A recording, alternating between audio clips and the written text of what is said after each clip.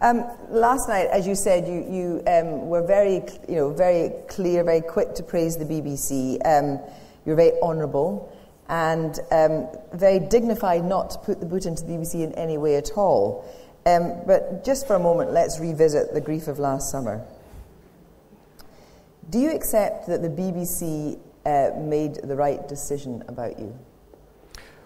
Well, I resigned, so I'm not quite sure how you're putting that, Kirsty. Where are you coming from? Well, let's put it another way. Was your resignation the only way the BBC could have handled that episode?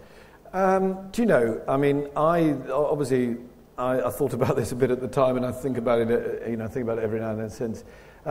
Sometimes I think to myself, yes. Sometimes I think to myself, no. People often come up to me and say, you resigning was disproportionate or unfair or whatever.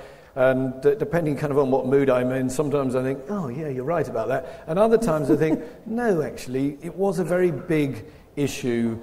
In those circumstances, it's right. It's I've put this somewhere else in some other thing, saying somebody's got to face a firing squad. If that's the case, it was me. It was my launch. I was the controller of BBC One. I took responsibility for it. I never thought for a minute that it should be somebody other than me.